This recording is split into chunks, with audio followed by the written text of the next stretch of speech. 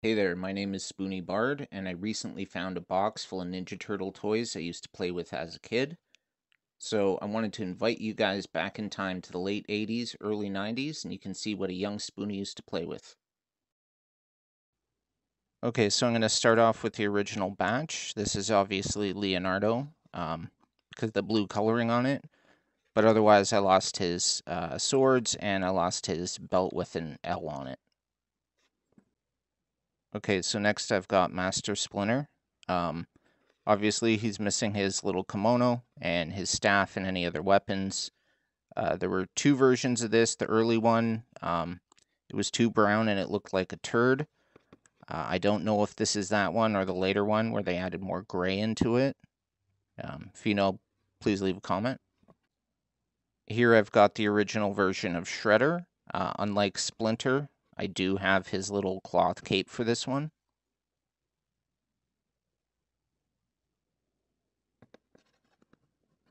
The only thing that really I thought was weird about this particular figure is that he's completely shirtless, yet he still has like shoulder plates on. And here I've got the original basic version of Bebop, the Warthog. He was one of Shredder's henchmen, along with Rocksteady, the rhinoceros. I don't know what his weapons were like.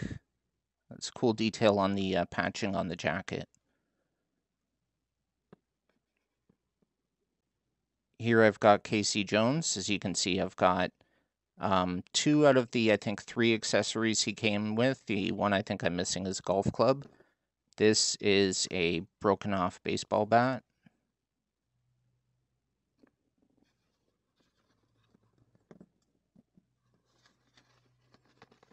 So you can see here, he's meant to hold one of them, and then the other one acts as like, the golf case acts as like an extra weapon holder. All right, so I've got Metalhead. This is the original one. Sans his right arm. I'll explain that in a sec. You can see I've got the backpack accessory. Has the little radar thing looking for foot soldiers. And you got this little helicopter thing that comes off pretty easily. And he has this kind of, let me rotate that. He's got this kind of plastic section there where the idea is you shine a little light through that and his eyes will light up and glow. Missing the belt. Now, when it comes to the figures here, you might see I've got a couple that are missing limbs. The reason for this is all these characters use ball joints at their point of articulation, and let me just show you what I mean.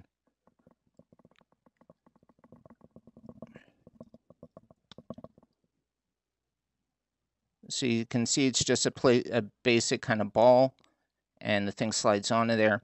So as a kid, what I would do is I would mix and match arms and legs from different characters. There's also a ball joint in the elbow. So anyways, what ended up happening is I probably took his arm off to put on another figure, or it's just loose in a box somewhere. Hopefully I can find that, restore him to his full glory.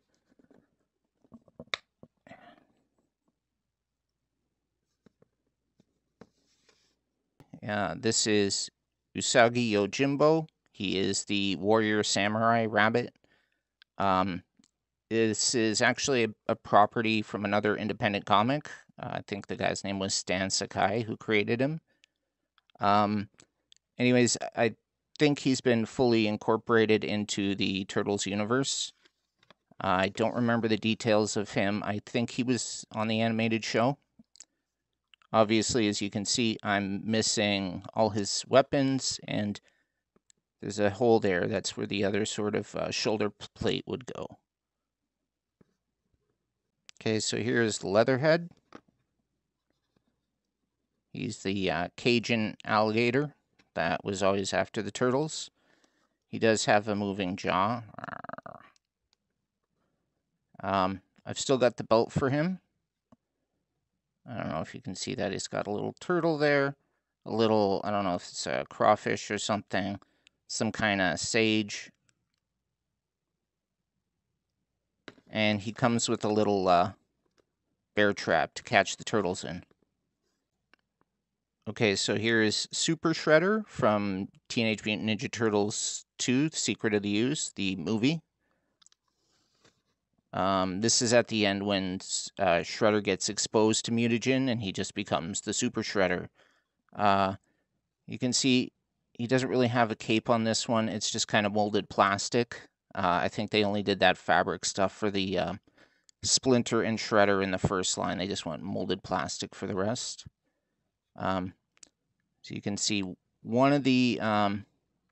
he had these kind of armor plating on his shins too. One of them broke off. The peg's still in there. And the other one is just the hole, so that one just fell off somewhere. This is Napoleon Bonafrog. On the show, the Turtles had some mutated frog allies. This is one of them. As you can see, he's supposed to be kind of a hippie. He's got the peace symbol. He's got like surfer shorts on, sandals. He's some kind of like horned toad because he's got the ridges, the spikes all over his body. This guy here is called Ray Fillet. He's a manta ray. Now, the thing about this one is that he was supposed to have a color-changing chest when you exposed him to water. Now, as you can see, it looks like a lot of the paint is flecked off here. But I'm going to try this for you guys now on camera.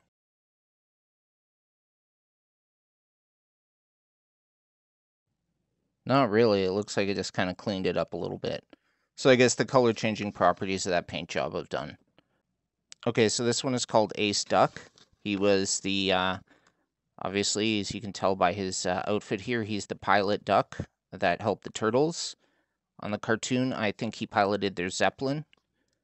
You can see he's got the little Turtles logo on the back there.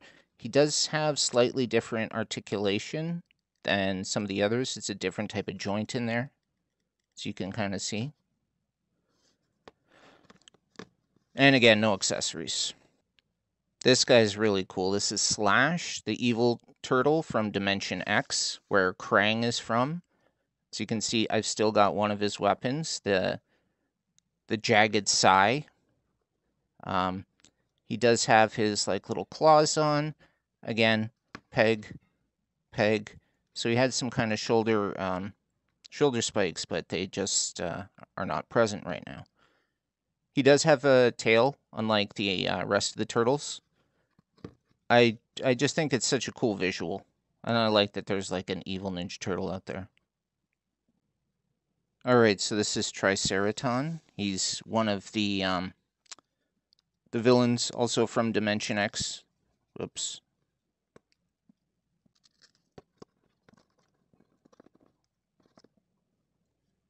Okay, so, well, you just witnessed me break this thing. It could probably be fixed. You can see I still got one of his weapons, his big-ass gun. And I just love that he's like a dinosaur. At the time, if you took Ninja Turtles and dinosaurs, that was probably two of my favorite things. And keeping on the theme of Dimension X, this is Zack the Neutrino. He was also in the cartoon series. As you can see here, I've got most of his accessories. I've got the hoverboard. I've got his laser cannon. Now, the laser cannon was supposed to attach to a backpack that would slot into his back. So, short term, I'm just gonna plug that. So the laser gun comes out of his back. This guy's called Scumbug. He was a pest exterminator that got exposed to mutagen on the job and obviously turned into a cockroach. Sculpting's kind of cool on here. You can see there's like little roaches and stuff that are modeled into the plastic. He's got the carapace or whatever those wings are called.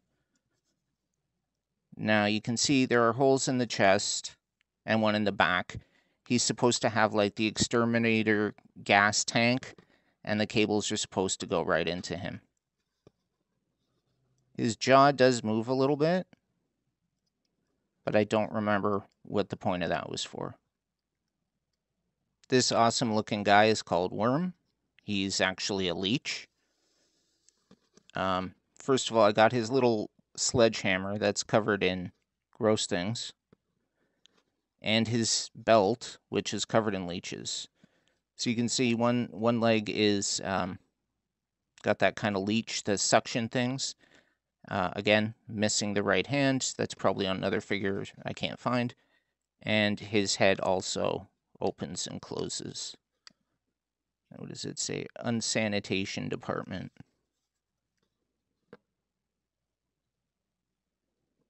I like that they've molded like a little leech there under his torn shirt. So this one's called Punker Don. He's dressed in a late 80s punk style. As you can see, the leather jacket ripped up. He's got the chain around his hand. Surprised he doesn't have the padlock there. Obviously, the mohawk with the bandana. This is actually the original Michelangelo. You can see Sans head. Don't know if we'll ever find it or not, but still a cool figure. Okay, so this guy was Mutagen Man. It's basically just a set of organs in a tank. You can see one of the eyes there, the other one's kind of off at the side. There's a brain, nervous system, lungs, digestive. I think he was just like a jar of organs that got exposed to the mutagen. Now, normally, he does have some kind of purple harness around him. Obviously, that's gone. There was a little cap here, but what you could do is you could fill that with liquid. That's actually probably why the plastic looks so cloudy now, because in the past I would have filled it and just wouldn't have cleaned it properly. So maybe some diluted rubbing alcohol will get this thing to shine up again, as long as it doesn't damage it. Here we've got Leonardo the Sewer Samurai. I know it looks like it might be a figure from the third TMNT live-action movie, where they go back in time to feudal Japan. But this was just part of a normal line of stuff. Now, again, I want to call out the attention to the detail in the sculpt here. Like the texture of the armor that he's wearing. The fact that he's got these plates, they're removable. The chest armor, the headpiece, like it's not just they put something on the head. I think this is a unique sculpt. Okay, this is Raph, the Space Cadet. Obviously, you can tell he's outer space turtle. I think there was a little domed helmet for him, obviously if misplaced. You can see a peg there, so there probably was like a line leading to an oxygen tank. Anyways, I love the sculpt on this. First of all, you can see the texture of the baggy spacesuit. You've got a little thing there that shows his ooze level, oxygen, and all that other stuff. But just the sculpt, like the fact that, here, let me turn it over. On the shoulder, he's got some kind of gear. On the back, you've got the jetpack. You've got the little alien kind of clinging to him. And just the way that the material's like stretched out over his shell. This one is called Sewer Surfing Mike or something. It looks cheesy as hell. I do have the belt still for him. There was some kind of eco symbol on his chest, which you can see has since peeled off. This is another one that, despite how stupid it looks, I actually love the sculpting on this. So let's take a look. First of all, on the flipper there, you can see he's got a little octopus coming for a ride. He's got a little crab there. You can see some barnacles growing. Got a little bit of kelp or seaweed there. Turn it around. You can see there's an eel slithering around him. He does have a watch. There's a little shark thing that's kind of swimming in his bandana. More seaweed and stuff there. It looks like you get some barnacles growing. There's another little shark, more seaweed, more crab. Little starfish at the bottom of his shell. And I don't know if you can actually see that stuff, but it's like he's got little cans of like soda and sports drink. So yeah, this is Sewer Cycling Raph. So you can see he's all ready for a big race. Got his bike lock on. He's got his headphones. He's got a water bottle. It's important to stay hydrated. You could actually fill this with water and it could shoot out like 2 inches or something like that. And he comes with a, I guess this is how they do it in the pros, a unicycle with a little tire pump thing. There are little, like, stirrup things for his feet, but it is a pain in the butt to get them in there, and he doesn't really stand well with them. Here I've got Leonardo. I want to call out, first of all, that the belt doesn't open. It's a solid piece of, like, rubbery plastic, as opposed to belts in the past. You could actually, like, undo them. So you can see I've got his swords here, which is cool. It's nice to have the weapons. However, this one had the secret arsenal in it. They put out a line where, as you can see, and you could stash more weapons inside. Now I've lost all of those except the little ninja stars here.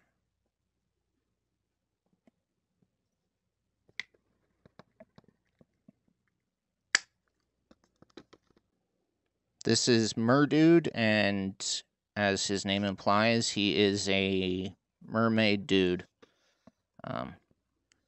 I don't recall seeing him on the show. I don't know if he was in the Archie comic series. He's just a cool looking figurine. Not a lot of posability. He can bend at the waist, and you can kind of position the way he's standing. Here I've got the talking Michelangelo. Now you can see he's got this stupid city sewer thing on his back. How this worked is, you can see there's a hole there, one on the other side. These talking things would come with these, like, red plastic strands.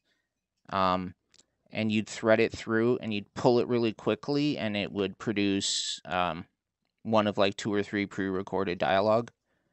And I think they just did the 4 turtles, and each had their own.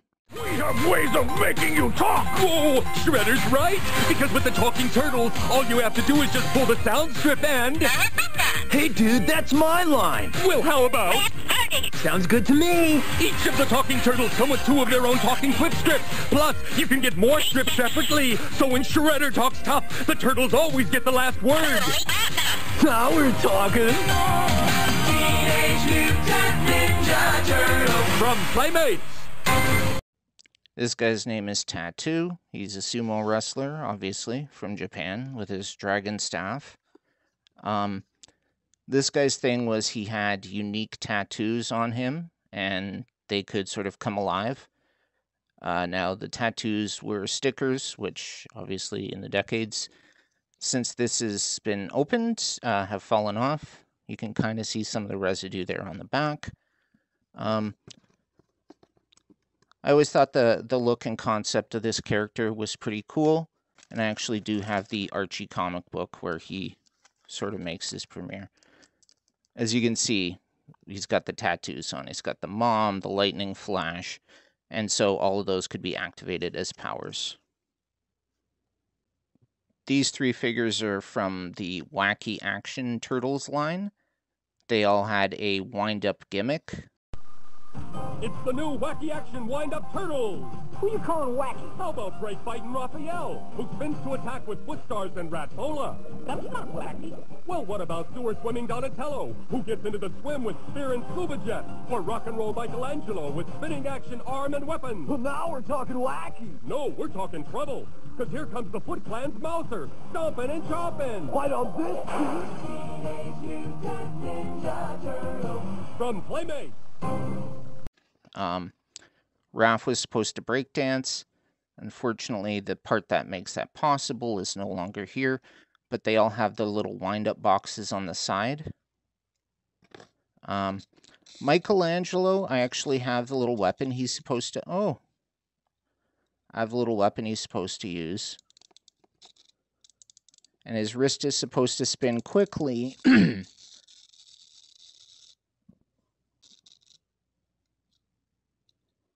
Okay, so... yeah, his wrist doesn't spin fast enough to hold the weapon. Now, if you can see here, the weapon is a fork, a pizza cutter, I don't know, some kind of cleaver, and I think it broke off. I think this is like a pitchfork. Anyways, it's supposed to spin in his hand and become like a bladed shield or something. And the Leonardo one is supposed to have sword swing in action.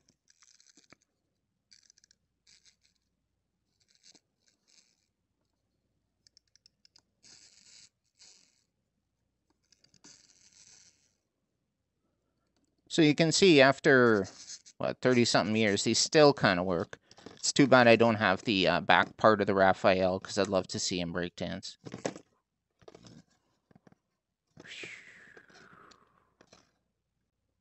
So here I've got Mike, Raph, and Leo, and this is from the Teenage Mutant Ninja Turtles Mutations. Once upon a time in the sewer, there were 4 cute little turtles. Who suddenly went through this incredible mutation process and became the Teenage Mutant Ninja Turtles! And then there was a sweet, charming rock musician. Who goes out of control, changes and mutates into Bebop! Oh, my! Look, they've decided to play together. And of course, they all live happily ever after. Now then. Fun playmates. They can actually change from a baby turtle into a Ninja Turtle. So I'm going to try to quickly show you on Leonardo here. So the first thing you got to do is you got to pop open the shell. Now inside you can see there's some weird legs. You got to pull those out. Those are your baby turtle legs. And the head. So you can see this thing slides up. This is stiff because it hasn't been used in a while.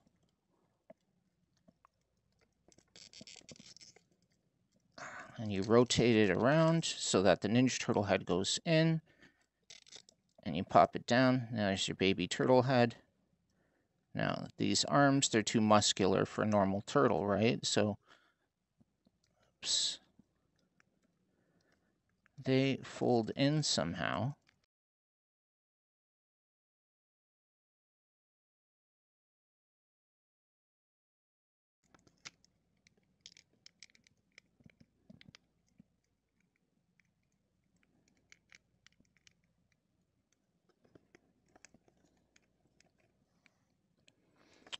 And there we have it. You can see it took some work because I haven't actually transformed this in a while. But his legs become his sort of front legs. And then he's got these little baby turtle legs at the back. Oh, and I forgot the last detail. He's got the little tail as the baby turtle. And this is probably my favorite figure, which is why I've saved it for the last one. This is Muckman. I'm missing his little companion, Joe Eyeball, who rides in his back. So many reasons I love this one. First of all, the little banana there, it covers a hole where you can put that, they used to sell the ooze. You can put that in there and it'll seep out through his face. So that's pretty cool. Second of all, the fact that it is a banana. This guy is just completely made out of garbage, is a mutant pile of garbage. So you can see he's got a clothespin on his nose because he can't even tolerate his own smell. Look at the sculpting on this. Got old food. Got some bugs there. Look at this leg. It's a manhole cover with some slop, an old bottle. Lots of bugs, lots of frogs on this thing. Mushrooms and all kinds of fungus and rot. It's just, for a mass-produced kid's toy, I think the sculpting on this figure is just amazing. This one here is called the Uzi. I'm missing the top half. It's supposed to have a fake pizza facade. I think, what was it, Home of the Nice Slice? Foot Clan Pizza. Anyways, the idea is the turtles place in order. This thing holds a bucket of that ooze. So when you hit the cannon, the ooze goes into this thing, pops open, and it sprays the turtles. You can see there's a Foot Clan symbol there. And then on the other side, if I had that piece, you'd see like the Shredder or something. So, as you can see, there's some basic garbage molded into there. I try to put the stickers on. And then the other side is cute. Wash hands after use, because this is like a fake business here. And then the dials, and you can see there's a sticker for the use at the bottom. Okay, this bad boy is called the Sewer Setzer Cannon. Big Dripper. So the whole idea with this is, you can see it's a cheap little thing. But this cannon, it's since been severed. But there was one of those little things there that you can pump, so you can actually use this to shoot water. Psst, psst. And those aren't reservoirs or anything, they're just to look cool. So I did have PandaCon at some point. I don't know where the figure is, but here's proof that I at least had the packaging. And finally, getting into the miscellaneous accessories. Some of these, I can't figure out who they're from. Some of them, in the case of this one, this is from the worm guy, but he's missing a hand. So he's got one that can hold the hammer, but he can't hold his dagger. And I don't know if you can tell, there's like leeches or something. This staff with the flags and stuff, pretty sure this is from PandaCon. It's a gray belt here, the original style, with the little peg thing. And as you can see, it does have rats on here. And I'm trying to remember, did I have the Rat King? I think I did, but who knows? It's a gun for somebody, I gotta figure out who. Trident staff, little gun. This is dangerous sewer gas. I'm not sure who that's for. There's another shield, city sewer. And that's it. Thank you guys so much for joining me on my nostalgia trip. I hope you guys saw some cool stuff here. Let me know what your favorite Turtles character was or is, regardless of whether he's included here or not. And otherwise, I hope to see you guys next time. Thanks for watching. Bye.